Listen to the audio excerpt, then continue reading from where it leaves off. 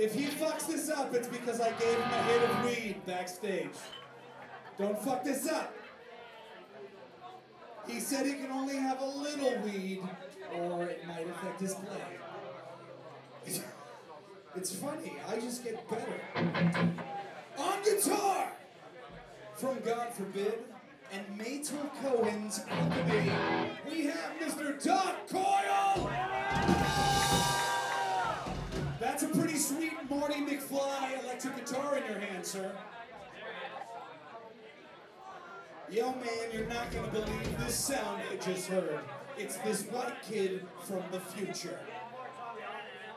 On guitar and singing this one for you, he's the pride of the Mickey City Squash League from Alcatraz, Nelson, and the Eric Martin Band, HOWIE!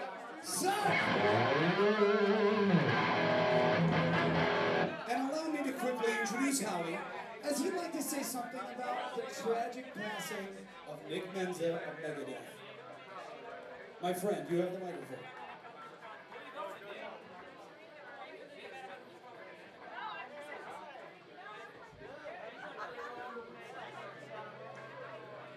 So we're doing this, I don't know how many Megadeth fans are here, or people, but the records that Nick Menza was the drummer played on were probably the most influential and most successful records.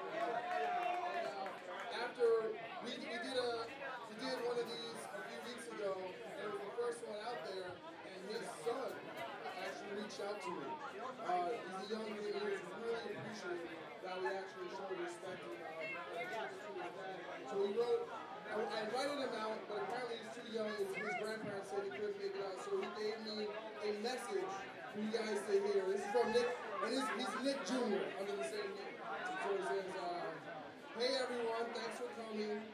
It's a different world for me without my dad. I'm sure to those he touched, it is a different world for them as well. I am honored to have been born in Menzo. My dad was an amazing best friend, father, and bro to me. This has hit me and my family hard, and lately I've been playing bass guitar, drums, and it has really helped me. It has given me purpose and has brought me closer to my dad's work, and I'm hoping one day we can all meet.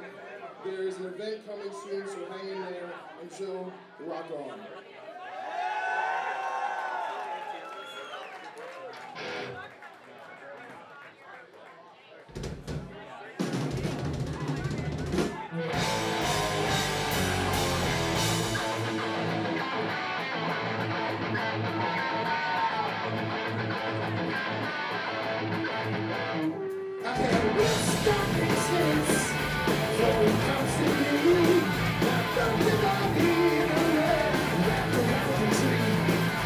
Just walk in